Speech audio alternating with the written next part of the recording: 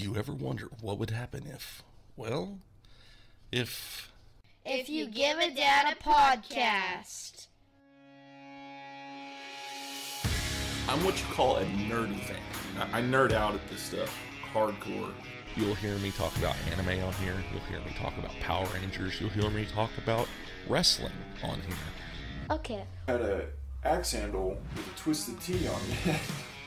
It was right after that Twisted Tea video went viral. And man, they went out and grabbed it and smacked a dude in the head with it. It was so... That's great. I'd like to think of this podcast as a nostalgia moment for me. It's a show where I can talk about whatever I want. I'm a human and animal chiropractor. There was a picture of me. It looked like I was on the side of a ramen box over in China. But So I took my kids with me to Comic-Con. I thought that was really cool. Well, I don't know if my wife should listen to this podcast. We'll cut that part out. You hope.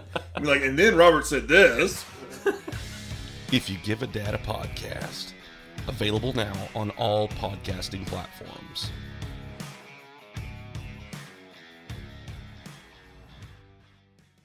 Did you ever wonder what could have been with the AWA had things gone differently?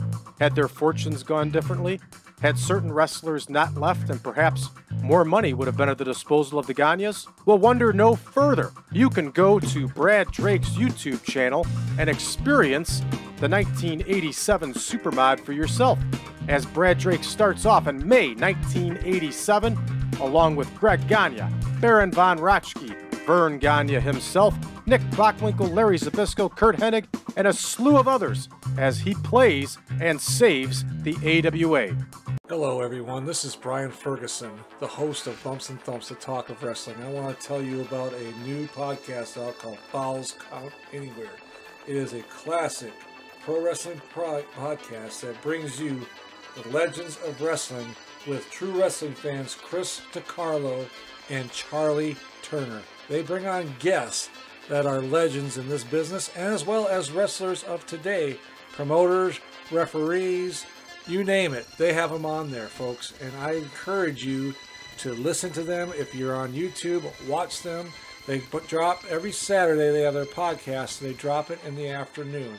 So look forward to that podcast coming out. Falls Count Anywhere podcast with Chris DiCarlo and Charlie Turner. Folks, you will not be disappointed.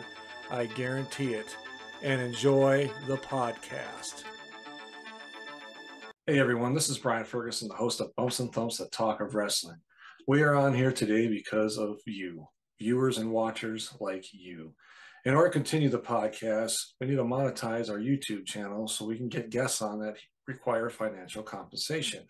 That's where viewers like you come in. If you subscribe today, we can get that number up to 1,000. And as an incentive, the 1,000th subscriber will receive a free t-shirt just like this and receive a book from the legendary George Shire on his Minnesota Golden Age of Wrestling, from Vern Gagne to the Road Warriors, signed by George Shire himself. So please get on there, tell your friends to subscribe today, and when you hit that 1,000 mark, you're going to get a t-shirt like this. I'm going to reach out to you. You're going to be coming on the show as a guest and receive that book, The Minnesota's Golden Age of Wrestling, from Vern Gagne to the Road Warriors, signed by George Shire. So get on there today, subscribe, and please enjoy the podcast.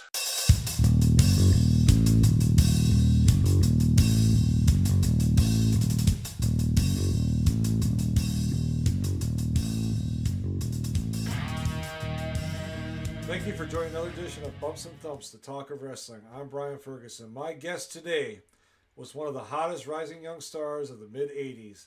He is best known for his time in the NWA and was a 3-time NWA World Junior Heavyweight Champion. He has worked in most of the independent promotions and has held numerous singles and tag team titles.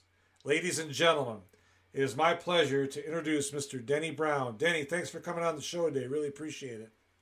Well, thanks for having me, Brian. I appreciate you giving me the honor and the pleasure and the opportunity to be able to tell everybody a little bit about me and my past. Yeah, it's great. I saw you on Starrcade 85, I believe. Four. The other night I was watching it. I watched a bunch of them the other night. So, and I saw you on there. You were the first match with Mike Davis for that World Junior Heavyweight Championship. What was that? What was that like for you that night at Starrcade? I mean, you were a young man, and just tell us a little bit about that experience. Well, actually, I'll be honest with you. I think Mike was more excited about it than anybody else, even me. You know, because Mike and I, we were down here in Florida. You know, Championship Wrestling from Florida. Mm-hmm. Before we went to Charlotte. Starrcade. But Dusty was the booker here. And control and everything, and as far as what went on here in Florida. Yeah. So, and he told me one night when we were in Orlando that we had a junior heavyweight championship tournament, and he come up behind me and he told me about that, and he said, and you won. This is a year before this. Yeah, right. It was a year before anything, even before I even went to Charlotte. Even though I had no clue I was going to Charlotte. Yeah. But to the time that I was here in Championship Wrestling in Florida, CWF, I traveled with Mike Rotunda and Mike Davis. Okay. So they became my three best friends at that point in time, especially Mike Rotunda and I, because we when we drove to towns and this, that, or hung out together, we'd always go end up somewhere. My brother lived in Lauderdale. We'd go fishing or whatever. Okay. So anyway, we traveled together all over the place, and then Mike Davis and I became really good friends. I remember, we going across Highway 60, heading south, and there's a rattlesnake in the middle of the road. And he wanted to get out and play with it, and Mike Rotunda. and Mike Rotunda stops, so he lets him get out and go play with it. And he's got this umbrella. And he's over there, he's playing with this rattlesnake, and I'm right behind him. I'm not getting too close because I don't care for rattlesnakes to begin with. Yeah. And he's poking at it with that umbrella, and I goose him. And, oh, geez, he jumps 3 feet in the air, turns around and smacks me right across the head with that umbrella. Oh, no. Yeah. So, I mean, the history of the things that Mike and I, both Mikes, but Mike Davis, in this situation was, pretty much key to the story is that we were good friends. And he'd always come, I had a match in Fayetteville, North Carolina. Mm-hmm. And they all were up there watching the match, Dusty, Mike, and all this and everything. And, it was a really, really nice, good match. And, I walked back up in there and everybody's like in awe. It's the first match.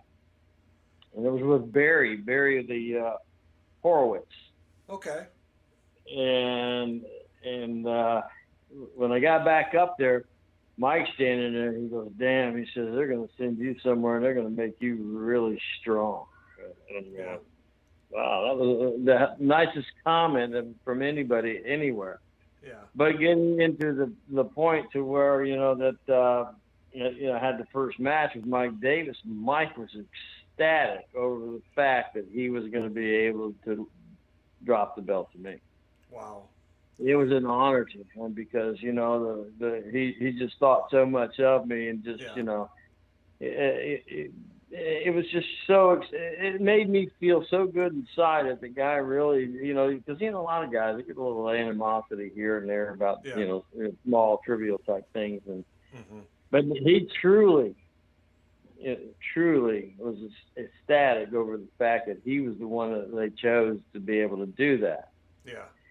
And, going into the match, it was exciting for me. I mean, I never really got the full effect of everything about being in wrestling the way everybody else did. Because, one of my hardest things to do is to be able to talk on TV or the camera or do a promo or stuff like that. I wasn't good at it, Yeah. But, going into this and all that, that match in itself for the first time becoming world junior heavyweight champion was one of the biggest honors in the whole wide world. Yeah. And, you know, when I first met Dusty, you know, he was coming in and changing out, you know, as a booker, because Dory Funk Jr. was the booker here in Florida. Mm-hmm. He fired me. Oh. Yeah. Well, not really fired me, but said, I just don't have a spot for you. So, same thing, I guess. So, you're not working every night anymore. So, you know, you either, you know, to me, it's, you know, you're fired. And it broke my heart. And I'm going, Dusty, but I'm working. Yeah. He says, I know, kid. He goes, but you can work TV every week. So I did. And that led all the way up to this. And I worked my butt off, and I did. Yeah. And, you know, so it led into the fact that I had the opportunity to be able to go in and at Starcade, one of the biggest shows. Well, we did it. Dusty was, you know, infamous for doing big shows like that, because we did, you know, the thing down in Miami, you know, the big show we did. Yeah. And that was what led us to leaving Florida and going to North Carolina anyway. But being out there working with Mike, you know, who I've always had great matches with, great, you know, chemistry and everything, as far as, you know, being in the middle of the ring and just getting out there and having a good time and putting on a good show and, you know, just having a good night. And that was one of them. And being able to win that for the first time was, you know, a kid that never really ever thought. And, you know, I never thought in the whole, you know, my life, as far as, you know, growing up or any of this, that I would ever be a professional wrestler. I never saw, you know, my whole thing was not that I had intended to become a wrestler. Right. Well, let's talk about that a little bit. Let's talk about your childhood growing up. Where did you grow up, and kind of tell us about your upraising. Well, I grew up here in St. Petersburg, Florida, where I'm still at, and I'm one block over from where I grew up, where I was raised as a child. Oh, okay. We lived in 3 different areas here. I was born in Hawaii, and you know, we moved around a little bit because my dad was a Marine, you know, career Marine. Okay. A drill instructor. So that's how we lived life. Yeah, we were in boot camp for a lot of years. But I don't remember anything about Hawaii. Born in Hawaii, and we moved back to North Carolina, I guess, for a short period of time. Midway Park, you know, you see the commercials, you know, of all that stuff today on the, you know, the Camp Lejeune, which is where we lived at Midway Park for a couple of years. Mm-hmm. Where that got that big class action lawsuit going on now. If you lived in Midway Park or lived around or on the base or you drank the water, so yeah, I was part of that too. So, and then we moved out of North Carolina because he went to become a drill instructor. Okay. And then we were over in Beaufort, which is Paris Island. Yeah. And Dad was a Marine from the day, you know, he joined the Marines at 15. Oh, wow. Okay. Yeah. So he got through that way back then. It was kind of a different, you know, scenario. Yeah. But that's who he was. I mean, that was, you know, his name was Coy Brown. He's an old country boy, you know, Native American, Kickapoo Indian out of Oklahoma. Okay. And, he was just a hard guy. Just, you know, he didn't take crap from nobody. He just, you know, he was as tough as they come. He'd fight. Yeah. You know, he'd say anything, do anything, whatever. Yeah. He either fought or he'd knock you out. Yeah. And that's the type of guy he was. And you know, and I was the youngest of 3 boys anyway. You know, so I had 2 older brothers. And so I was not a big kid, so you can imagine I wasn't that tall as, you know, being a big kid, you know, even in wrestling as it was. So I was even smaller, you know, as a, you know, growing up. And so it was just one of those things where I just, you know, didn't really know that much about it. You know, I had no idea about wrestling at that point. But anyway, after all that and everything, Dad decided to join the pistol team and took off and left us. Oh gosh. He traveled the world, and you know, doing shooting matches and everything. And my mom and her sister and my grandmother. They all were living in St. Petersburg, and we had 3 houses. My grandma lived on one side, we lived in the middle, and my aunt and her three kids lived the house next door. So 3 houses in a row. There's 6 kids, grandmother, and 2 sisters. Yeah. Mean as shit. And they had another sister, and they were a pair here in St. Petersburg. Yeah. And so I kind of grew up around that as well, and my dad, when he'd come back or he'd come home or on leave or, in between matches and all that stuff, he was pretty strict on us. Anytime that we weren't allowed to argue, we couldn't have animosity in between us, or couldn't say anything ugly to each other and my brothers, because he said, if you got that kind of an issue or a problem, you're going to settle it. Yeah. So my dad used to make us when we get into arguments and stuff, little spats like that, and put all the furniture up against the walls in the house, make us get on our knees, face to face, stand over us with a belt, and make us fight it out. Oh, wow. Okay. Yeah, and the first one stopped, first one cried, he'd whip. And he didn't stop until he was done, And same thing with dinner. He'd come home every night, and he'd walk in the front door, walk out the back door, line all 3 of us up against the wall outside the house, whip all 3 of us. Because it didn't matter if you did anything or the other guys did anything. You're all guilty. You're all getting whipped, and I don't take favorites. Wow. Yeah. Wow. So Okay. that was pretty much my youngest years. As far as how I grew up. Yeah. We had our head shaved every Saturday, fingernails clipped, and if you were a neighbor and you walked through the backyard while he was cutting hair, you got your hair cut too. Oh, jeez. Okay. Wow. Yeah. He didn't care. He didn't care about anything or anybody. He was all about his world, Coy Brown. Wow. And so that was Dad. And Mom was a great woman, loved her boys and all that, raising stuff. And, she did most of it on her own, raised 3 boys by herself. So which was pretty. You got to really give it to her for doing the things that she did to make sure that we had food on the table. Right. Yeah. Clothes on our backs and shoes on our feet. That's the kind of woman she was. Yeah.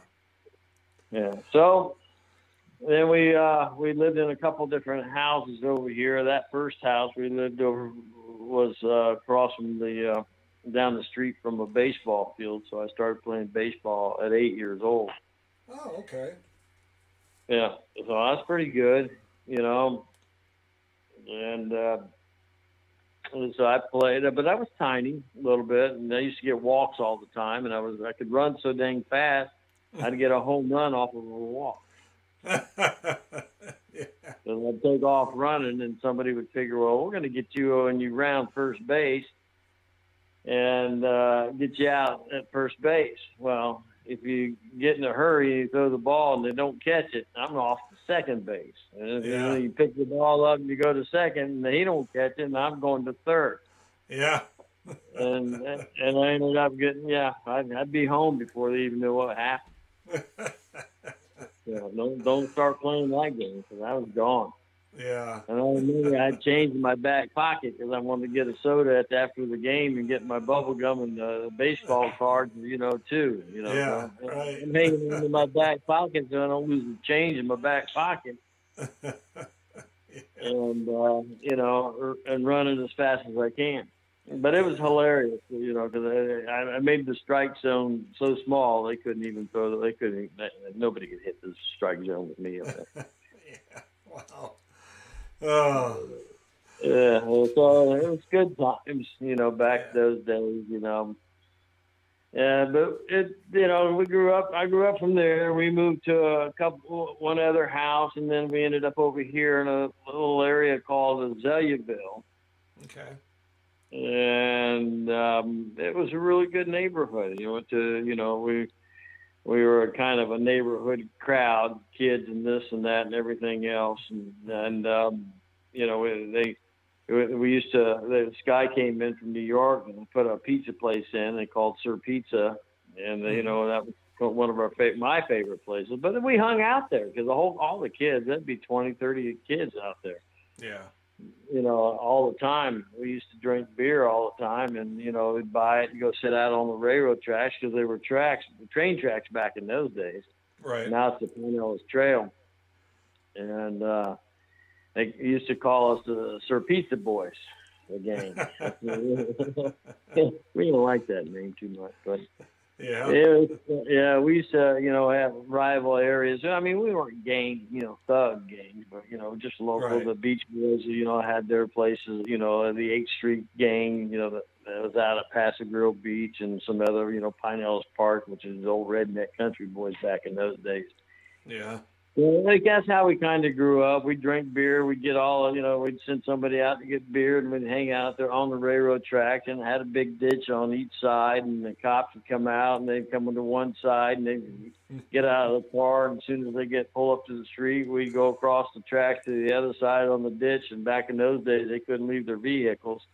So they'd have to get in and drive all the way back around down the other streets and come back around to the other side. By that time, we'd already walked back over to the other side. So we, young kids, I'm 12 years old, out there just, we had a lot of fun. But it's a great neighborhood here, great area. And then we got up towards junior high and high school and all that. And we had a guy that's pretty famous too. His name is Richard Blood. Yes. He grew up down the street here too. So because once we got over here, when Sir Pizza went away, we were the Azalea Boys. Okay. So he's also one of the Azalea Boys. We used to hang out at the hamburger place. We had that place over on Central Avenue called Sandy's. Mm-hmm. Yeah, it was like one of them old sock hop things, mm-hmm. that they used to have, the thing that ran out and all that. But they didn't get on roller skates or nothing like that. But we all pull up there. Richard was I'll tell you his name now. You may know him. It's Ricky Steamboat. Ricky Steamboat, yeah. So he was one of the badasses in the neighborhood back in those days. And his brother Arthur was the same age as my brother. Okay. And really good friends. So I've seen them all. They were always around. And we used to get out there, and Richard always built race cars and all that stuff because he was into that stuff. And his dad had a gas station out on the beach, so Rick was into that stuff. And we used to sit out there at the Sandy's at the place, and we'd Clorox the tires and burn them and smoke them. And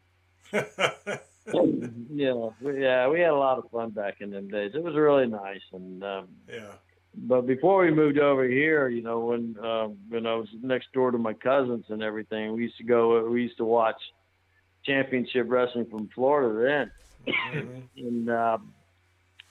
And I was probably about 7, 8 years old, and Eddie Graham was, the man back in those days. And it was on Sunday after church on Channel 13, which is one of our, is now Fox.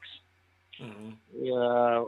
At 1 o'clock, because we only had 3 channels back then, 10, 18, and 13. And they were on at 1 o'clock Sunday afternoon after church. Man, we had a blast. We all of us, me and my 3 cousins, would sit over there, and we'd watch it, every Sunday. And and I loved it and watched it and all that crap. And my oldest cousin was a big guy. He was, even at 13, was over 6 foot, 200 pounds. And oh, wow. His name was Eddie also, so when commercials came on, he became Eddie Graham and beat us all up. Yeah. Okay. So yeah, that kind of. But getting back to hearing all that stuff, it wasn't that, I don't think Richard knew he was going into wrestling either at that time. Richard, whatever you want to call him. And, about that time, I'm 15, 16, turning 17, and my friends are, hanging out. We're all kind of, doing things we probably shouldn't do, but they were doing, they were doing a little bit things that are more criminal than I would like to do, and they were all ended up going to prison and this and that and everything else. And I said, well, I'm not hanging out with you guys anymore. So I don't want to end up in prison. I don't want to go to jail. So I joined the Navy. Oh, okay. Wow. All right. Yeah. Took off. Went to Japan. Wow. Okay. Yeah. What was that like for you? Oh, geez, I'm telling you what, brother. I can't tell you all the stories in life about just Yeah. Well, I was, but it was my, being in the Navy. Obviously, you're going to be on a ship, and boot camp here in Orlando, and it was a picnic. Yeah. It was easy. Our I don't know what you would call us back in those days, but we'd sit up there, our company, I guess you'd call it. We'd sit up in our barracks and watch everybody else do PT. They'd be on the ground, they'd be out there sweating, doing calisthenics and that. We're sitting up there in the smoke room smoking and going, these guys are nuts. They used to have to. They couldn't even close the chow hall down because we were always 15, 20 minutes late. We had a blast. It was great. I got on the volleyball team when I was there. We beat everybody in volleyball through the whole base. They were bringing people from that were graduating.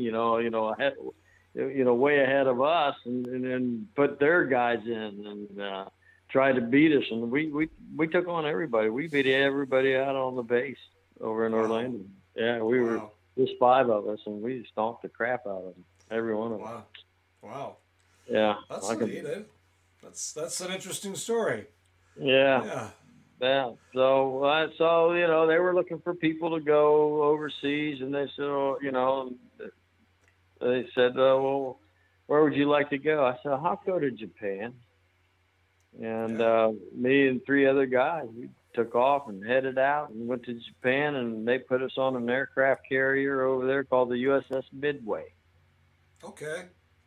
Yeah. And we all got stuck in there was about 6 of us that came in. That 2 of them were electricians, 2 spots for electricians and 4 for ship fitters. There was 4 of us from my company. So we all went to, became a ship fitter, damage controlman, welder, ship fitter, pipe fitter, we did anything for repair. Wow. Okay. Yeah. Yeah, so that's where I learned to weld. I worked in the carpenter shop. I worked in the lagging shop. I worked in the damage control shop. I was the #1 OBO hose man, which is the guy up there hose. The nozzle is a firefighter. And you're fighting the fire. You're the #1 OBA, #1 hose man. You're the one that's up there in front. Yeah. And then I became scene leader, which means I sent all the messages back to damage control, how we're progressing with the fire. So I did real well with that as well. Became a 3rd-class petty officer. Okay. We went to a lot of other different countries. And one of my best stories or events that happened was I took leave and I went to the Philippines, and I was there for 15 days. And staying at a hotel, and it was when Ali was fighting Frazier, the Thriller in the Ring. Oh, wow. Yeah. I was a mile from the stadium. And, it was supposed to closed circuit TV, or because it was going to show it everywhere else. You had to pay for it back when they first started doing all that stuff before it happened. Yeah. And Ali was messing around with President Marcos' wife, and he didn't like that. So he said, well, I'm going to shut down. He beat his wife up for Ali doing what he did to her. But he said, instead of being closed caption, he said, you guys aren't going to fight unless you show it live here in the Philippines. So I'm sitting in a hotel, 5 Filipino women down in the hotel lobbies on the couch with me, drinking ice cold San Miguel beer, watching the Thriller of Manila live on TV a mile from the stadium. Wow. At 17, 18 years old. Wow. That's pretty cool. Yeah, it was awesome. Yeah. Yeah, spent 15 days there. Boy, I was glad when the ship showed up. I was tired. Yeah, I can imagine. Yeah. Wow. Yeah, so, so that's, about the first 17 to 19 years of my life. I got out of the Navy, I guess I was about 20. And, but I had all this other stuff behind me as far as the skill sets that, I could do anything in repair, welding, pipe fitting, I could be a plumber, but I wanted to be a welder. And then because I had friends here that owned a steel company. Mm-hmm. And so when I got out of the Navy, I went to welding school for a couple of years, and so I got certified as a welder. Okay. But there wasn't much work around here or anything like that. So that led up to after I finished that, about 21 years old at this point, 22, somewhere in that area. Mm-hmm. My uncle, worked for the operating engineers, the union up in Knoxville.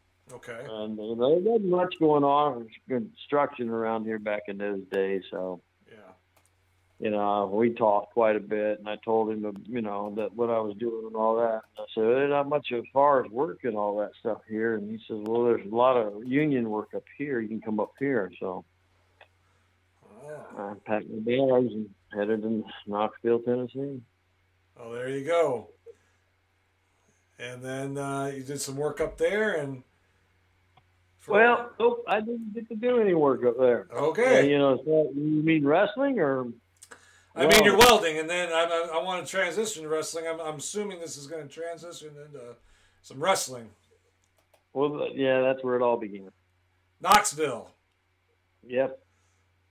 All right. Well, let's talk about that. How did you get involved into the wrestling?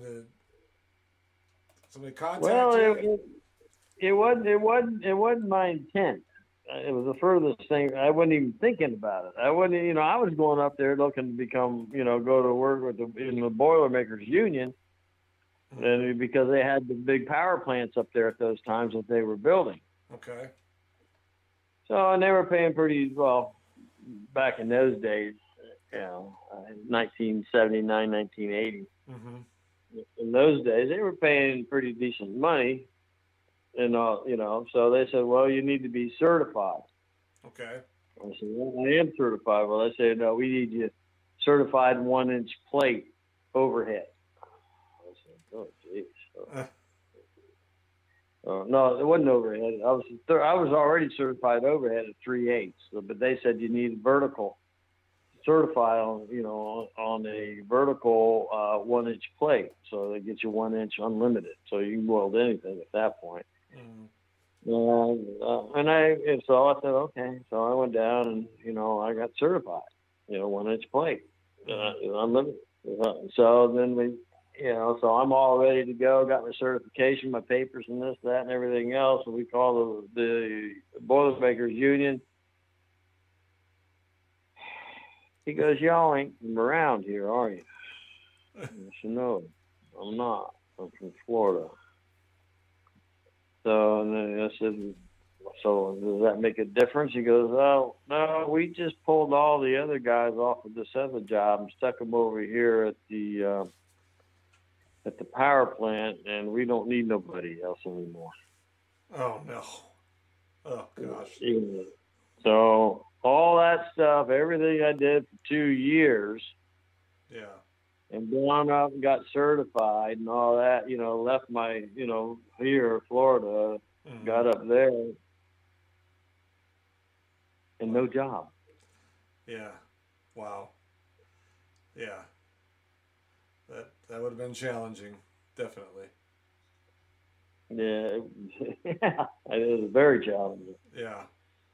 So, but I did get a job in the office, with the guy, doing all the payroll and this, that, and everything else, which was amazing because I didn't know how they could do that stuff. But so I was the office worker to handle and manage the payroll and all that stuff, and figured it all out and sent it to everybody and managed it, Yeah. and then send it off to whatever state they were in at that point in time, and everybody got paid. Right. But it was a mess. An old Tennessee boy. They, if you were off a half hour, they was pissed, and they came back after you. So they brought guns when they didn't pay all their money. So, oh, yeah, I can imagine. Yeah. It wasn't. Hey, pay me next time. I want it now. Yeah. Yeah. Okay. Wow. Yeah. Yeah. And then they meant it. They had their guns, their pistols in the waist, It was like, okay. And they start shooting off a couple rounds here and there. Yeah. Let me see how I can write you a check really quick. Right. Right. Yeah. So anyway, I was working there, in the office and everything, and my uncle, who was a big wrestling fan at the time, and he always used to tell a story about the Brauners or Braun Stroheims or whatever. And one night, he got in a fight with his wife, whatever. And he was a big guy. He was powerful. He was a fisherman out of Panama City, and and pulled his nuts back in them. They had forearms on him bigger than my neck. Oh gosh, okay. And they were solid rock. I ain't kidding. Yeah. So he was a pretty big guy. Yeah. He was pretty funny. And he goes, well, why don't you go into wrestling? I go, I'm 165 pounds. Yeah. I'm just shy. Back in that day, I was just shy of 5'8". Yeah. And so 165, 5'8". I'm looking at him and going, you got to be kidding me. No, I'm no guy. That got into wrestling and all that. He said he's a mill worker, the millwright, and I said I can talk to him. I'm going, I don't know. I don't think this is the thing that we need to be doing. Yeah. So I'm getting frustrated at work and all that, especially after you pulled guns on me several times, Oh, yeah. Yeah. Yeah. So I said, well, okay, whatever. Let's, he goes, I'll see if I can get his number and you can call him. Okay. So, everything's a slow process. Yeah. Of course. And so finally he gets the guy's number and he gives me, I call him and all that, and he says, well, there's a guy, that trains some people, but, I don't have his number, but I know where he hangs out at, and you can give him a call there. So I'm going, okay, whatever. So he gives me the name of the guy, and he gives me the number to a Shoney's restaurant. Okay. Shoney's Big Boy restaurant, Yeah. One of them all night places. You after you hit the bars all night, you go in and have dinner, or breakfast, or whatever the heck, and that's it. So I'm going. I call down there. The guy's name's Rick Connors. I don't know if you know him or not. No, I don't. Yeah, and one of the toughest guys in Knoxville. Okay. He's one bad man con. He's he's not much bigger than I was, and he damn sure didn't weigh 200 pounds. But he was a boxer and he was a shooter, and and that's how he lived life. He'd go to all the colleges and the high schools, and he'd look for people that he'd get a roll on the mats with, and that's what he did. Okay. And I mean, he wrestled professionally too. Okay. And he if somebody tried to mess him over in wrestling and all that, he'd take them down. I remember him telling me the story about taking one of the Fullers down because they were messing with him and wouldn't let him back up on TV. Oh wow. Yeah, that's how tough he was. But he's also won tough man competitions. So anyway, I leave my name, number, and all that. Shoney's with the manager. I'm going, this is the goofiest thing I've ever had. I can't believe it. A couple of weeks later, he calls me. Rick Connor. Wow. Yeah, right. He calls me. Holy crap. Really? Yeah. From Shoney's Big Boy Restaurant, too. Yeah. Completely amazing. And but anyway, he calls me and he goes, he talks to me a little bit and wants to know my background. And, I don't have a big background. I'm mostly, my thing. I played a lot of sandlot stuff, but organized sports was really kind of. I played basketball. I played a lot of other things, but never on a team or anything. Because I was a baseball player. That's who I was. I love baseball and I could play baseball. Yeah. I pitched. I was a catcher. I was, I can play any position out there, and and played them all well. Yeah. So we're talking. And he goes, well, how big are you? And, how tall are you? So 5'8". Him a little bit there. He goes, we usually like you to be 6 foot. Yeah. Yeah, that ain't happening. I think I'm already going, I see this is going downhill quick. Yeah. Yeah, he goes, how much you weigh? I go, about 165, 170. And he goes, well, we need you to be about 200 pounds. I go, well, I can gain weight, so that's not bad. So we talk a little bit more, and and he tells me a few other things and all that. And I said, he goes, well, I don't know. He says, you don't fit the typical, criteria that I like. And, but he says, if you're interested, I'll be here at the Bubble, which is the training facility over at University of Tennessee, UT, at 4 o'clock. Okay. I go, okay. I don't know why he said okay, but I did. And I showed up, and I get there, and I meet him, and he looks like, jet black hair, slick back. He looks pale white. You would have never thought this guy could even I don't think he came out during the day except for roll around on the mat. He didn't leave the house any other day until midnight.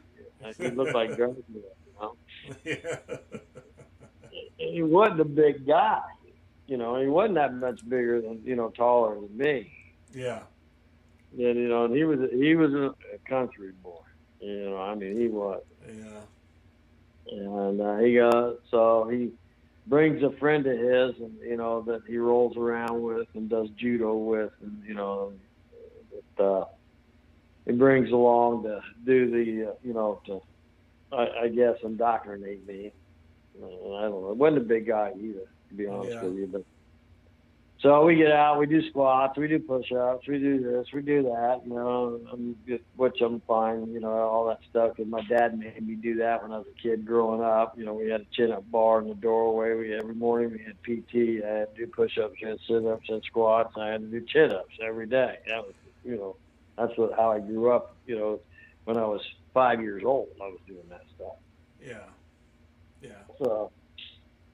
So doing that stuff there, at the bubble, that was truly not really that much, because I was used to doing it because I did it most of my life anyway. Yeah. And so after that, he goes, I want you to wrestle with this with this kid here. We'll see, what you got. So basically, did a little bit of a tryout. So we started, amateur wrestling, and we're wrestling. I mean, we all wrestled through school and all that stuff, but I was never on a wrestling team or anything like that. Right. But I enjoyed wrestling, and I could, I was squirmy, and I could go with the best of them. Yeah. And so the same thing happened with this kid. I was fairly tough for for going through all that, and I didn't out wrestle the kid, and he didn't out wrestle me, and then we both shot on each other at the same time, and we collided forehead. Oh. Banged. Yeah, we hit head to head like two billy goats. Oh gosh. And and most people would have probably dropped. And I said, I didn't sell it. That's bam. I hit that guy, and I looked at him. I was getting ready to. Kind of it woke me up. And I was ready to go at him again, and Rick said, "Stop." I was gritting my teeth. I was getting a little pissed. Yeah. So I stopped, and Rick goes, "It's my turn." Okay, so I'm warmed up now. Yeah. But yeah, it was a different story with him. Yeah. But most guys, they get sick, they get tired, they quit, they walk away. Yeah. And don't want to do it anymore. Right. I didn't give up. He says if you can't go through, it's just if I get you in a hold and you can't continue, just tap. We'll get up, start again. Yeah. So I did once or twice to it. I don't know. But I tapped a couple of times, and but I kept getting back down and kept going with him, kept rolling, kept shooting, kept going, and I didn't quit, didn't give up. So he goes, "Well, I don't know." He says, "Yeah, I don't know. Yeah, it's not really what I typically like to train." Mm-hmm. But he says, "If you're interested, I'll be back here tomorrow at 4. If you're interested, show up." Mm. Okay. Well, I showed up. There you go. Yeah. That's... Every damn day for 2 years I showed up. Oh, wow. 2 years. Okay. Yeah. And so, I mean, we became really good friends. Yeah. And, because he got a lot of respect for me. So, and he said, and he always tells me, he said, I did every damn day.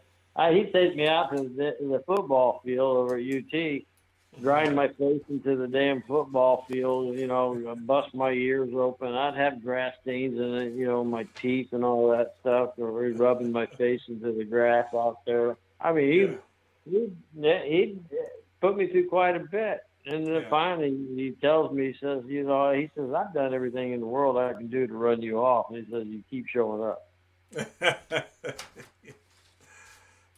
I'm thinking to myself, hell, I got 2 older brothers, 2 older, 3 older cousins. One was a girl, so she never was involved, but 2 older cousins too. Mm-hmm. I said, you ain't seen nothing. I got beat. I got my ass beat every damn day. I said, this is nothing. Yeah. Wow. So after you got trained in Knoxville, did you work in Knoxville for a while and then go to other territories, or how did that work? Well, it's kind of funny. We trained together because there wasn't, Southeast was there was the Fullers, and they at this point had gone. There was Ronnie Garvin and Malenko and all of them that separated from them, and that pulled away from Southeast and the Fullers and tried to run off. But I didn't really know them. Yeah. Didn't really get to train with them. But it didn't make any difference to me because I was having fun because I'm training with Rick Connors. And he's training. He's putting me out there with the University of Tennessee wrestling team. I'm training with some of the best guys in the damn world. Yeah. You know, one of them was Fred Gerhard, was rated. You know, his Iranian guy was rated 4th in the nation. He's training me. Yeah. This guy, this Iranian guy is training me. Wow. And Johnny Majors comes in and says, "I don't need you guys here anymore." He says, "You need to go somewhere else, do something else." So we go to Carson Newman College over in Morristown, Tennessee, 30 miles down the road. Mm-hmm. And they were ecstatic about having us come over there because, you know, they didn't have any heavyweights. They had one heavyweight. Yeah. And we spent a year over at UT, and then we spent another year over there. And then we started doing all the wrestling camps at all the high schools. Okay. Did this for 2 years. Yeah. And there wasn't no place to go to wrestle. There just wasn't anything going on or anybody that I knew. Mm-hmm. And Rick wasn't doing that many shows anywhere. He'd go down and work with Nick Goulas down there in his area, you know, out of Chattanooga and stuff like that. Yeah. And, you know, so finally Mulligan and Flair come in, and they partnered up with Jimmy Crockett. Okay. And we're running Southeast, you know, Mulligan and Flair, you know, Flair's not, he's a world champion, so he's just coming in and out. You're right. And you know, at that point in time, Rick and I was training Tim Horn. Okay. And so they come in, they open it up, they're doing TV and all that stuff, and they're getting some pretty good guys in there. They're getting, you know, the Mongolian Stomper, they're getting Kevin Sullivan, you know, we're getting Tony Atlas, Les Thornton. We get some really, you know, top name, Big John Studd. Yeah. I mean, we got some talent going on there, you know. Yeah. And so they're doing TV every Saturday and all that stuff. But the only thing I could get them to, you know, the only thing they would let me do was TV. Okay. And, but I, you know, here I am the last 2 years. I'm freaking, you know, I'm 180, you know, 180, 185, and I'm in shape. Yeah. I'm like, you know, I'm freaking, you know, I'm shooting twice a day, every day for 2 years. Wow. 9, 10 o'clock in the morning and 4 o'clock in the afternoon. Yeah. Yeah, so you got Flair coming in, Terry Taylor coming in. I mean, we got some of the, you know, we got some really good talent going on. And it goes on for a while. They're doing really good. Barry Windham, you know, he was, you know, Jack Logan Jr. at that point in time and everything. But I'm still not getting the spot. And here goes, you know, Timmy Horner's bigger than me, so Tim's working every night. I'm going, holy crap. I trained the kid. Yeah. So you know, finally Mulligan gives me an opportunity, and you know, and he says, "What do you want to do?" I said, "Well, I really like to work all the time." He goes, "All right." and I never been in a ring until they came in. Right. Oh wow. Never stepped in the ring. Well, we took bumps, but they weren't in a ring. Right.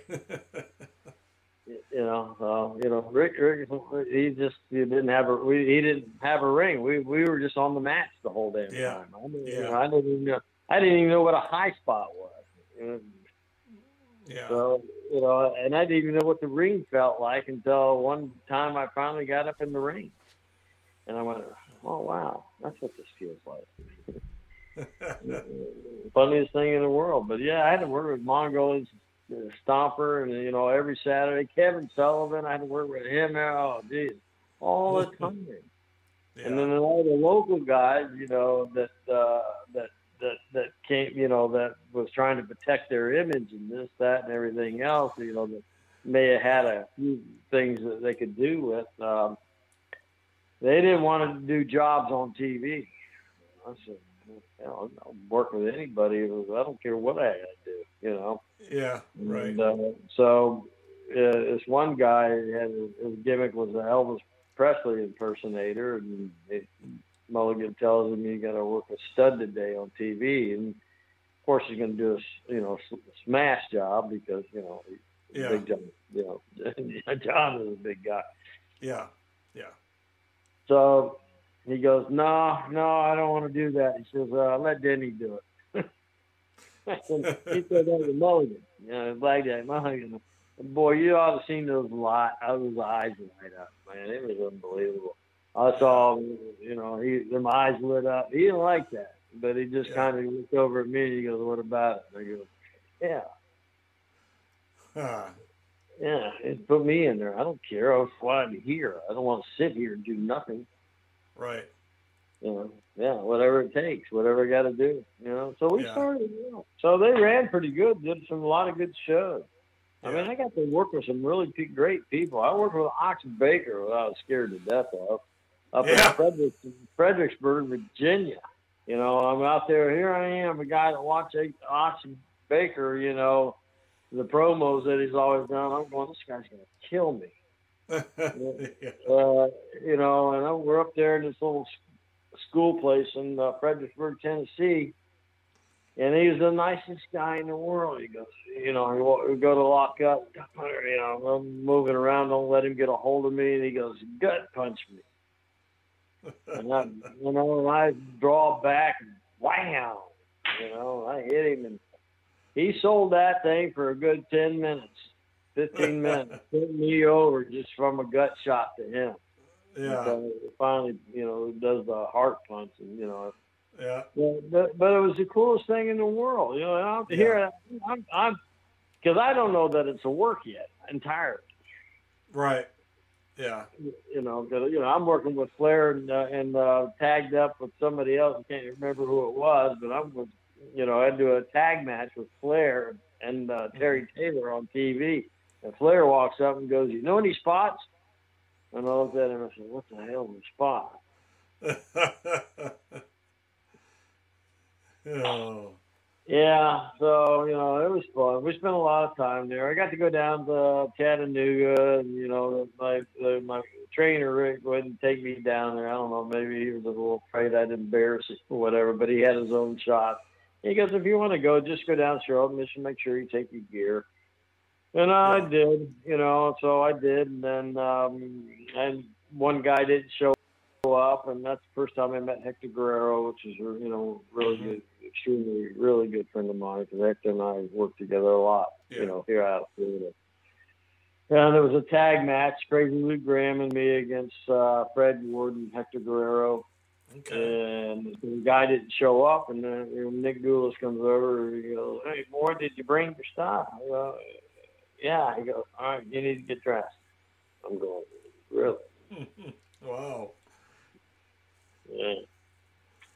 So I did, and my first actual big match, I still stayed in Knoxville. Yeah.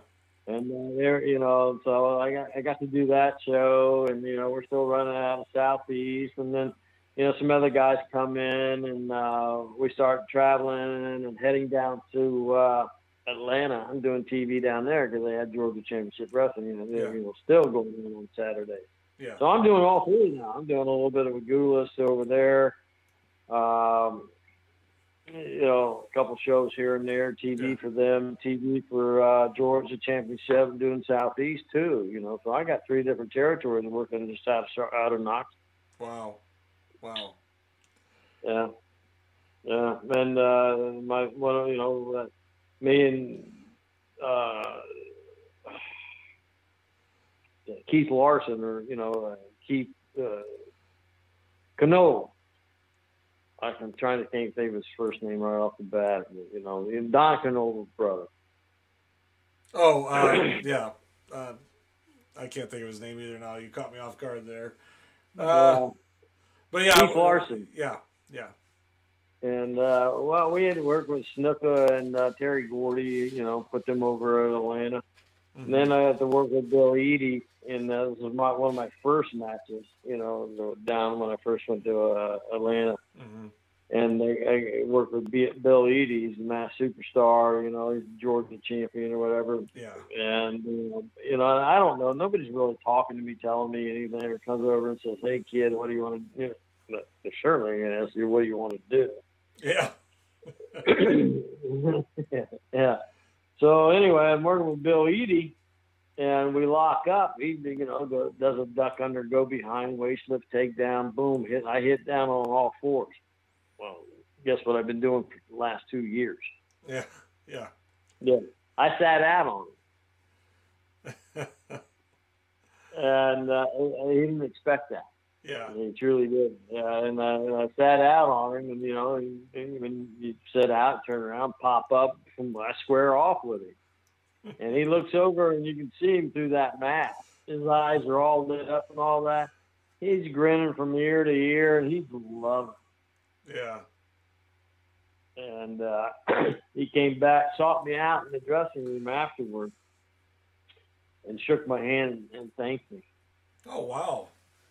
Yeah, he said, "Thank you." He said, "That was great." He said, "I beat somebody today." Wow. And most of the guys are just pancake out, and, they can't, you squash them.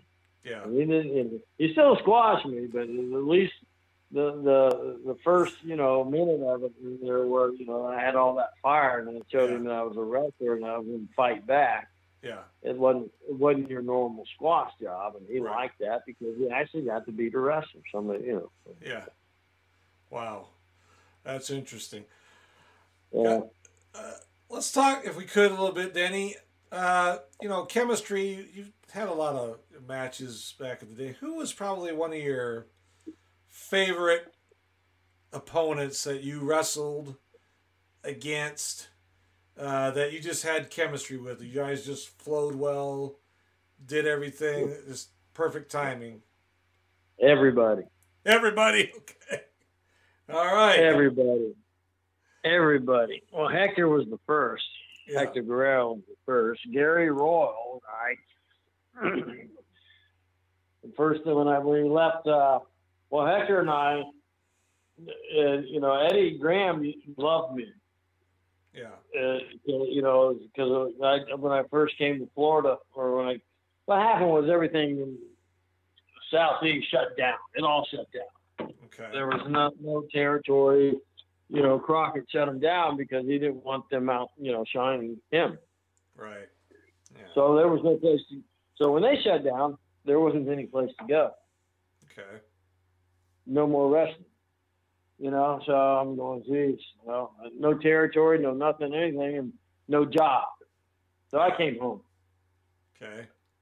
I came home, and so I started doing. It took me a while to get in over there. The first guy I talked to was J.J. Dillon, and he just closed the door in my face. Oh wow. Okay. Yeah, which was very disheartening, and then. So finally, all the guys from Southeast and this and that are coming down to the Bayfront Center, which is, downtown St. Pete, where I live here. Mm-hmm. And so I figured I'd go down and go and see them and say hi. Les Thornton was there, and I knew Les because I traveled with him a little bit and everything. Yeah. And, and Flair was there that night. And of course, I worked with Flair. Yeah. So I know him. And,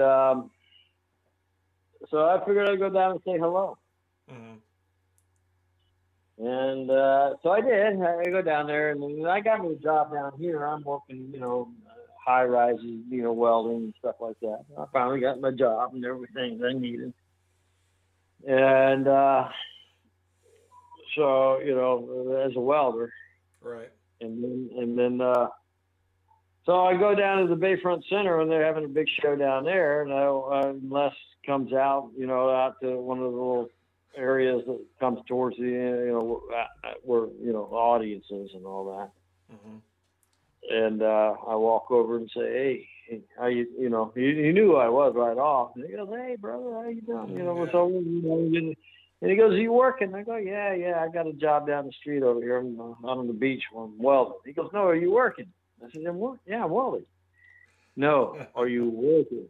I'm going, oh, you mean in the business? He goes, yeah, no, you in the business. I go, no, nobody will talk to me. Yeah. And he goes, oh shit. He goes, follow me.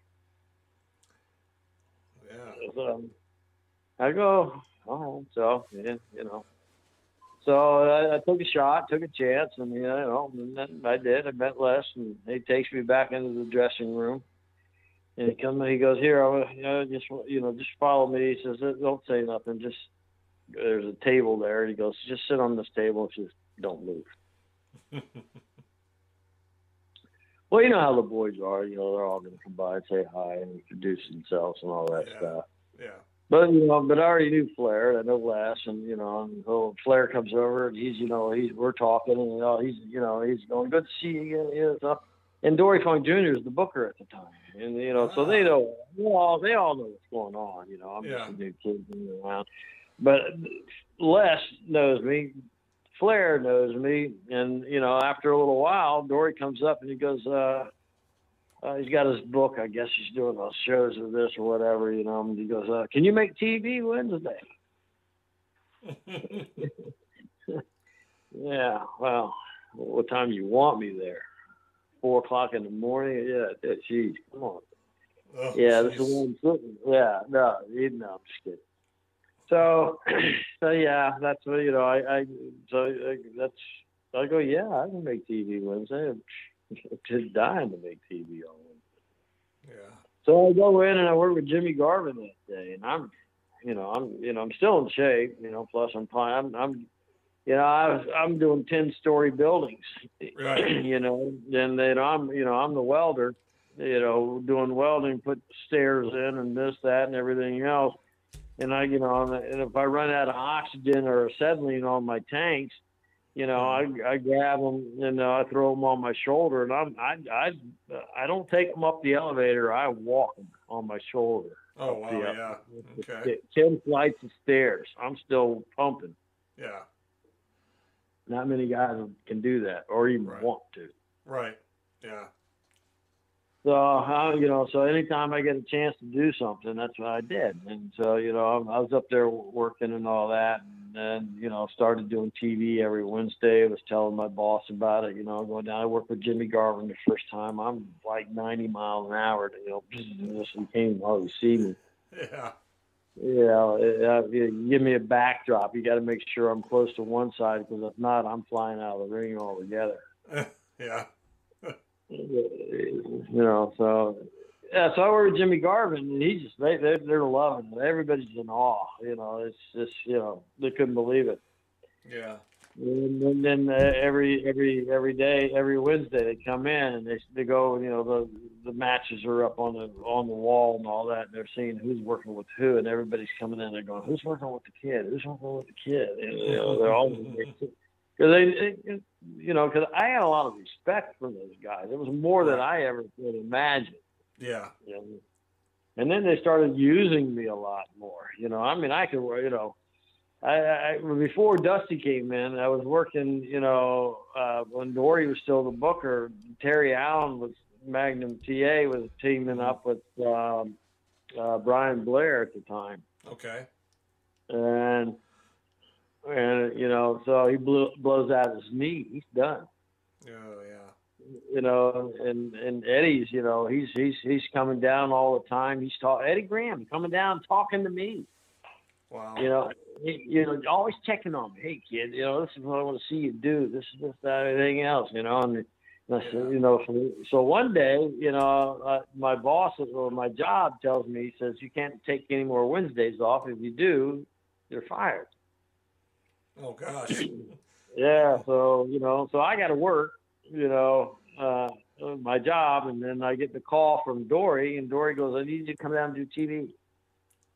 I go, Dory, I can't come down and do TV this week. I go, well, we really need you. We're just doing TV. How bad can it be? Yeah. Wow. Yeah, so I can't. I said, if I do, I'll lose my job. I'll get fired.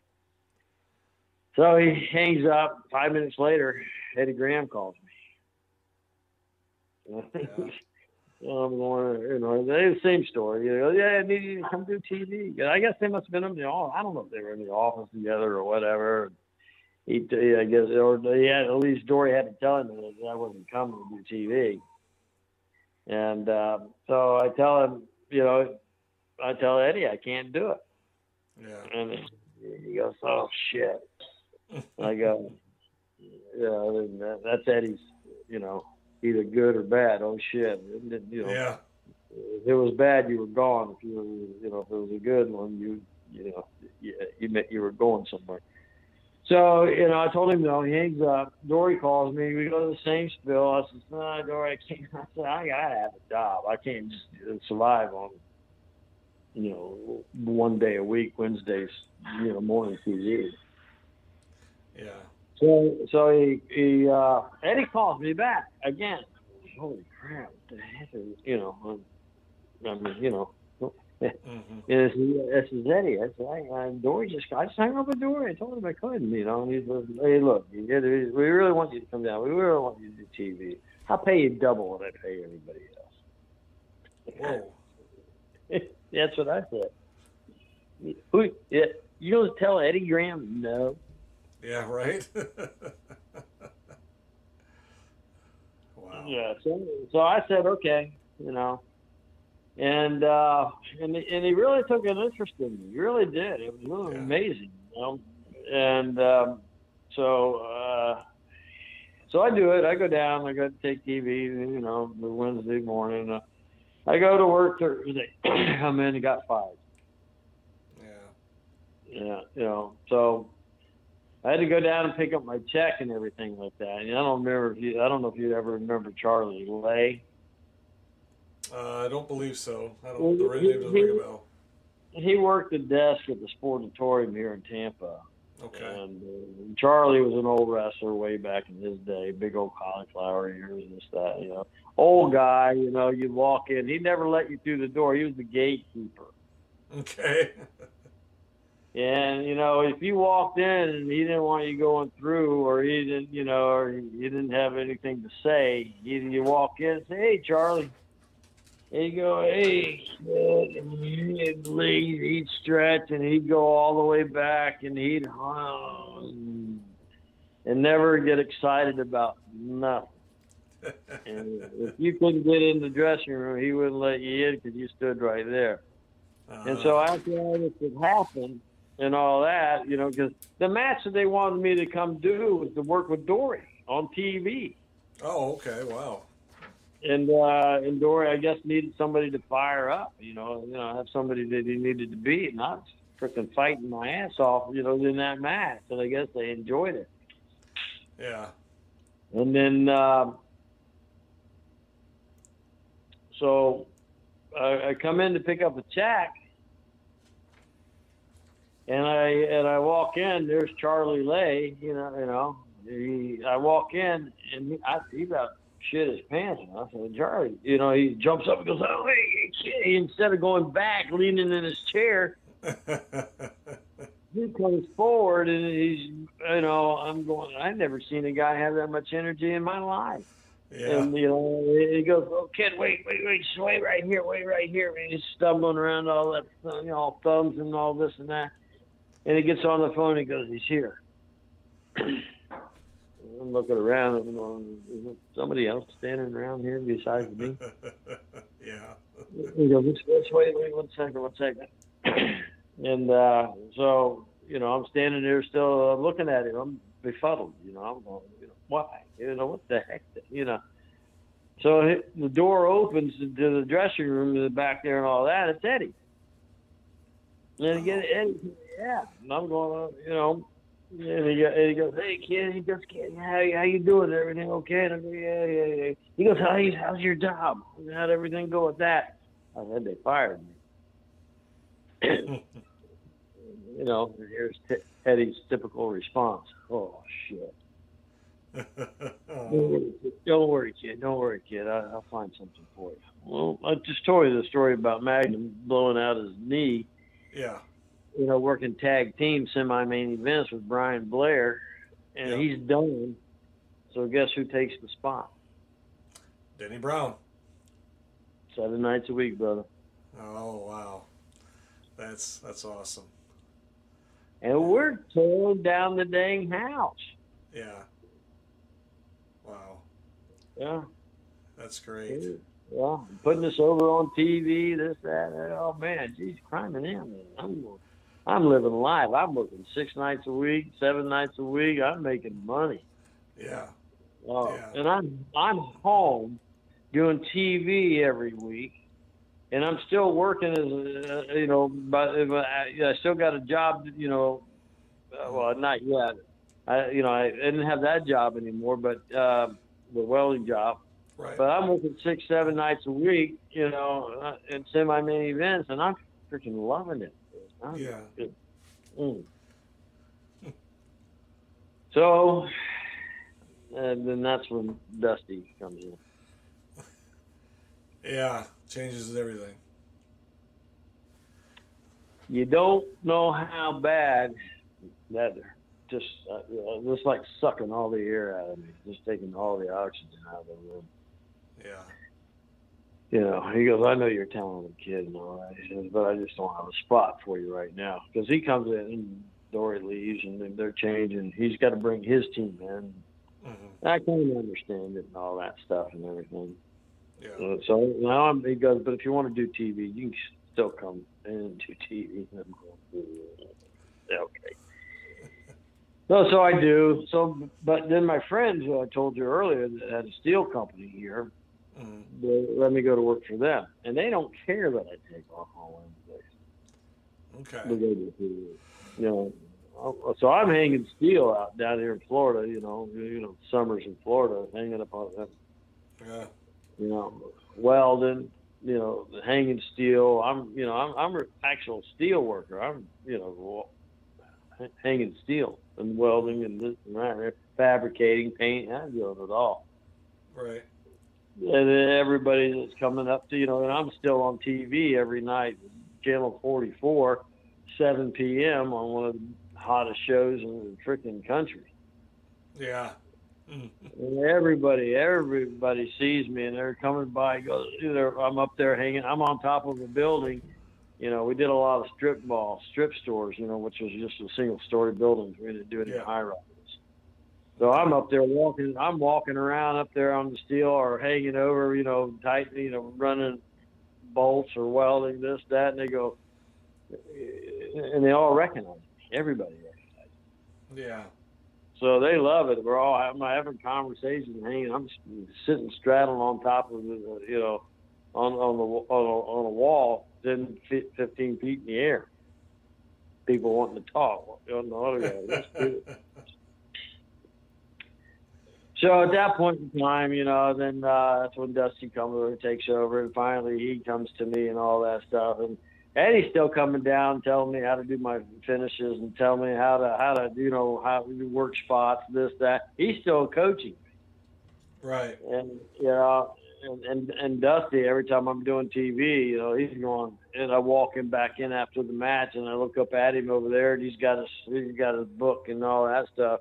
And he goes, gold star for Denny Brown. I'm going, I love it. I'm working with all the big guys down there, Black Ball, John Bass, Mark Lewin, and they're all letting me pick them up, slam them, fire up, come back. Tonga, taking him down on, fireman's carriers, and everybody's loving it. So it was really a cool time for me. I mean, I really got to work, and I could work with anybody, everybody. Yeah. And, wow. It was just, I fit in just like, but then Hector comes in.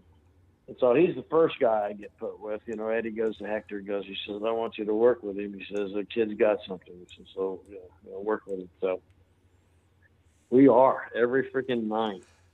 Yeah. First, second, third match. We're tearing the house down. Yeah. And then Chavo comes in. So the same thing with Chavo. We're doing the same thing. And I'm so young. I'm still learning, and they're walking me through it because, a lot of that stuff I didn't even know. I didn't even know what a spot was up in Knoxville. And here we are starting to do all this stuff and educating me. And telling me this is what we're going to do. So I'm learning. Yeah. And then, Mike Rotunda comes in and Mike Davis is there. Now these guys are giving me the psychology. Yeah. They're putting the nuts and bolts into the, in between to everything else that's going on in the world in wrestling for me. Yeah. And that happens. And that's when Dusty comes in and tells me I'm junior heavyweight. I'm, junior heavyweight champion. I win the tournament and all that. And I'm and then Eddie and Dusty had that falling out in the big show down in Miami, and then I'm heading up. Yeah. Then I didn't know that him and I didn't know they had a falling out between the two of them. I didn't know that. So we're over here at USF, at the Sun Dome. We're doing a big show there. And, and I guess Kevin takes over his book, but nobody says anything. I didn't know that. Yeah. And Kevin knows me, Kevin, because I've worked with Kevin, quite a bit and knew him well. And, he asked me if I can make a town. It's like, why is he I didn't understand why he was asking me because, can I make a town? Oh, I work here. I'm going wherever you want. Well, and about that time, Dusty sees him and walks up, and he bumps into both of us, and he goes, "No, he's going to be in Charlotte." And I went, "Yeah." I went, "What the?" Yeah. And I guess I looked at Kevin and go, "I guess I'm not." Oh, be able to wow. make this team. Yeah. So the first show I get up there, I'm still working, still doing everything, but I could work with everybody. But I go to, we got a show that I got to work with Gary Royal, and that's finally the whole full cruise there from Florida that Dusty brings in. Okay. We're in Newbern. I think it's Newbern, North Carolina on the coast up there, which our TV filtered from Florida over into that area. So they knew who we were. Okay. And that place, it was the rafters were packed. Yeah. I mean, it was just full. And I worked with Gary Royal. And there was another guy. I didn't know the guy from Adam. We couldn't talk to him. Didn't be nothing. We get out there in the ring and we freaking ripped the house down. Wow. First match. Yeah. Wow. And Dusty, I walked back in and Dusty's just grinning ear to ear. Yeah. He loved it. He everywhere. Yeah, he took. I was first match with him everywhere. I remember him telling the guy, he says, "This is my guy here. He's the first match. He puts in the time, 30 minutes every night, at least. I do 30. Most of my matches never went under 30 minutes because it was a lot of draws. Right. Yeah. Yeah, you don't see that anymore. No 30-minute matches. Yeah, well, I did it because, it was a 2-hour show and, a lot of them, we were 15, 20 minutes. So, I put it all, he says, this is the guy that puts in my time to first match. Yeah. All the time. And that's how I made my living. You got quite an amazing story. Pat Tanaka, he put me with all the guys. Pat Tanaka, what a guy, he and I was the same way. George Sal, I can't, say enough about Gary Royal. Yeah. Hector, amazing. Tully Blanchard pissed him off one night. Me and Hector were first up in Ohio, and he comes out of the dressing room, and he's watching it and all that. Arn Anderson standing there, Tully Blanchard there, and Hector and I have a match together, and Tully goes, how in the hell are we going to follow that? And Arn looks over at him and goes, if you can't follow that, then they deserve to be on top. Arn, he was amazing the way that he was. Thinks he could. Yeah. As far as he was just funny. But he told him to come right out. You can't. And I worked with this Italian stallion. I can't forget his name. Oh yeah, the Italian stallion. Yeah. Yeah, and everybody had a hard, because he couldn't figure out a lot. He just, He's a great guy, fun guy, and I traveled with him and all that stuff, and we had a lot of fun together and all that. And I had to work with him first match one night. We went out there and had a match with him, and I'm walking back, and I get back to the dressing room before I get inside going in there. Arn's standing there, and he goes, "What you did?" And I went, "Oh shit, I messed up here." He said, "You just had the best match of that kid's entire life." I went, Wow. Big compliment coming from Arn Anderson. Yeah. I mean, I could work with anybody. And there was a lot of guys, but there wasn't all me. I mean, you had to have people that, those other guys. And then I started going to, when I became world champion, I went to Puerto Rico, Kansas City, Southeast, which was down in Pensacola at the time. And I was just working with doing double world title nights with Flair. And I mean, I'm I'm jet setting. We go to Japan, Yeah. Wow. Just a lot of different things, and it was just amazing to me because it wasn't something that I seeked, right? In life to go do. It was just one of those things that, event after event after event, it all just like dominoes fell into place. When one got knocked down, and it came up to the next one, and it got knocked down. And it just kept, like I said, it was a domino effect, and and it went on for a lot of years, and then they started changing the formats. And, they wanted bigger guys, and that really got me lost. And so I started getting used a lot less, and which led into things that that I probably should have been doing, but And Ricky and Robert Gibson out of the Rock and Roll. They called me yesterday. I think he still calls me all the time. Yeah. And I go fishing with the Rotundo all the time. He just lives up here in Brooksville, 75 miles north of me. Okay. And, wow. And yeah. So we're still 40 years fishing together and wrestling, this, that, and Robert gets the same way, and Manny Fernandez calls me all the time. Hector and I are still good friends. He's over in Tampa. Manny's he's always calling me. Yeah. And, so I've maintained a lot of really great friendships, and we do the luncheon deals over there. The Championship Florida wrestling, the luncheons, reunions, and stuff like that. Good. That's great. It's good you guys keep in contact. I mean, it's I've met Mike Rotunda in Dallas last April, and nice guy.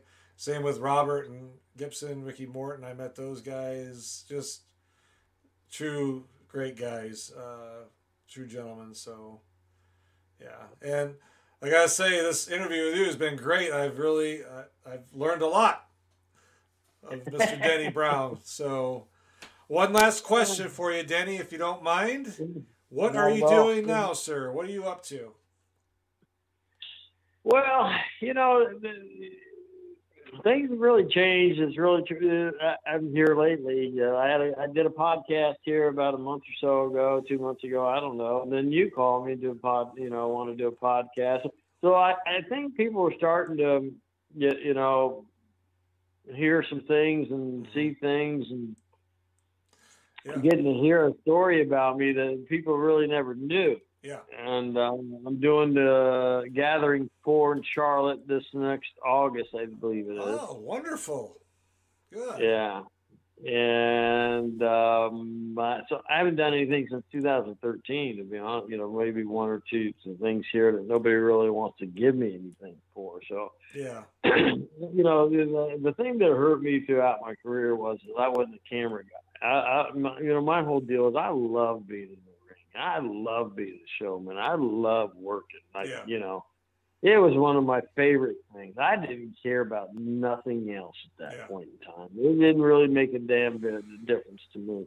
Mm-hmm. I wanted to get up there and go whatever time that I had to be able to show off the talent, the skills, And, you know, the type of things that I could do in a ring that would to just, and regardless of who it was, Yeah. that I could have a fantastic match, you know, whether it be 5 minutes, 10 minutes, and most of the times it was 30 minutes. You know, George Smith is another great guy, and you know, and still good friends with him to this day. And it's just it was an amazing adventure for me, you know. But being able to get into out there in front of the camera, just, you know, I could have done a lot better and probably have more activity, being able to go out and go do signings and be at different shows and, you know, those types of things. Had I, you know, had more face time and a camera and all that, and been able to do the things that they really wanted me to do as junior champion, not just to be the belt, you know, hold the belt, the title, and work the matches, but they wanted me to be a personality, which is something that I didn't really. Because nobody ever really sat down and talked to me about it. You know, nobody ever told me that, you know, got down around and, you know, give me the nuts and bolts of behind the scenes, what needed to be done, like they did, you know, like Mike Rotundo and Mike Davis did as far as working in the ring. And that's where that was my expertise. That's who I was. I could, you know, being on the mat and going over, I incorporated an amateur style into professional style where I could work the two and do everything in the ring at this, you know, and get over with it by doing that type of stuff. And then that's what really made me, I guess that's what you really say. That's what really made me, you know, that type of a skill that I had. And I give it all back to the guy that trained me, Rick Connors. You know, God bless him. I love him to death, you know, and he's still with us, you know. He's not doing it in the best of health, but, you know, I call him and still. I'm the only guy that still talks to him. And he says, you know, he says, after you, he said, you were the best student I ever had. He tried to run me off. You're the best student I ever had. And he said, you know, and then after I trained you, you became world champion. He says, everybody wanted me to train him. And I went, so he said, I made money after that. And I said, well, I'm a mini version of you, Rick. Let me ask you this real quick. Do you think if you had a manager, you know, you talk about your FaceTime in front of the camera and all that besides being in the ring, if you had a manager, because some guys need a manager to talk for them. I mean, some guys just couldn't. Do you think that, I mean, like if, you know, JJ or Cornette or somebody like that, NWA, because that's what you're making. You think that would have made a difference for you as far as your camera time? Absolutely. Well, it would have given me an opportunity to be able to mold myself into somebody that could be able to stand in front of the camera and talk about stuff. Yeah. You know, and be able to, you know, become a personality, because I didn't know, you know, I never had a personality, never knew who I was. Yeah. You know, my name is Dennis Brown. No, you know, come on. I get a gimmick? I can't be nobody else. No, so I became Denny Brown. Downtown Denny Brown. That's my name. Yeah. But that's my name. Yeah. You know, so I never escaped from that. So I had the opportunity to be able to escape from that aspect of it and find a personality that I could become. Mm-hmm. Oh yeah, it would have changed everything. There's no telling, you know, the limits or the things that I could have become had I had an opportunity to get into that aspect of it. You know, start off with the manager, start off with somebody that can help coach. And Cornette, you got to be kidding me. Or somebody would sit there and talk to you and tell you, well, you need to think about these things. You know, instead, you know, when. Yeah. Obviously, I won't rattle. Okay, sorry, Ed. I didn't mean to rattle your cage. I just think because no. Me rattle. I need to rattle my cage. I get to the point where I'll start talking. Oh, you're fine. No, you're fine. I just think, you know, like the Midnight Express, right? Those guys never said 2 words on the camera. Well, Bobby, you couldn't talk. Right, but I'm saying that's exactly my point. If you would have had somebody like Cornette who did all your talking for you, and you just stood there and had the look there that they wanted or whatever, I think, honestly, you would have been over a lot more. I mean, like you said, I called you. I remember you as a kid. I remember you, and I was watching Starcade a while back, and I was like, I got to get a hold of him. And I would like him on my podcast, because some of you guys are so, like yourself, Denny, are underappreciated in the business. That's my personal opinion. I think that's the opinion of a lot of other people. You go back 35 years when you guys were at the height of your careers. A lot of you guys, kind of get underappreciated, and I want to bring you guys on my show and tell your story and get it out there for people like, oh yeah, I remember him, and then they start looking up stuff. Hopefully, yeah. I mean, you're very underappreciated, and I want to tell you that. And I think you had a great career, and I just want to let you know that from my point of view. So. Well, my brother was 6'2", and I'm pissed off because they made me only 5'8". But you were a wrestler, and your brother wasn't. No, but he was still an athlete nonetheless. Yeah. Probably one of the best. Yeah, we were that. He and I were, we were molded by. My dad was just an animal. He wasn't a big guy either. He was only 5'9" himself. He wasn't a big guy. Yeah. And but he was Native American. He was a country boy grew up on a farm in a place called Dewey, Oklahoma, Bartlesville, and not that I ever claimed the right to be the Native American, because I don't know, I didn't grow up that way, but he was, and so I guess I am as well, Right. But I'm also Irish too, so I don't know which is the good side of me. Well, I want to thank you for coming on here, the podcast, Denny. I really appreciate it. Well, I appreciate you having me and giving me the time to actually, tell my story. You And, bet. some of the amazing things that happened in my life, with that, and everything from the, growing up, and everybody as a kid, when I was growing up as a kid, beat me up in the neighborhood. So, like I said, if that's all you got, then, everybody else is beating me up. So, you ain't going to hurt me any more than what I've already been. Yeah. But it's been great, and I appreciate you giving me the time. And I do have another show signing coming up. I think January, February, probably more February. Okay. So I do that too next year. The Gathering 4 is the big one with Marty, the model. Yep. In Charlotte, and I'll be there Thursday and Friday. He's got me in as a VIP for the second spot behind Kurt Angle, which all right, there you go. I'm number 2 behind Kurt Angle, which was a great honor for me as well. Because I never met the guy and don't know him that at all. Yeah, that's wonderful. All right, ladies and gentlemen, Mr. Denny Brown, sir, thank you again for coming on. Really appreciate it. No, my pleasure. All right, and folks, if you're listening, thank you so much. If you haven't subscribed, please do so, and we will talk to you soon.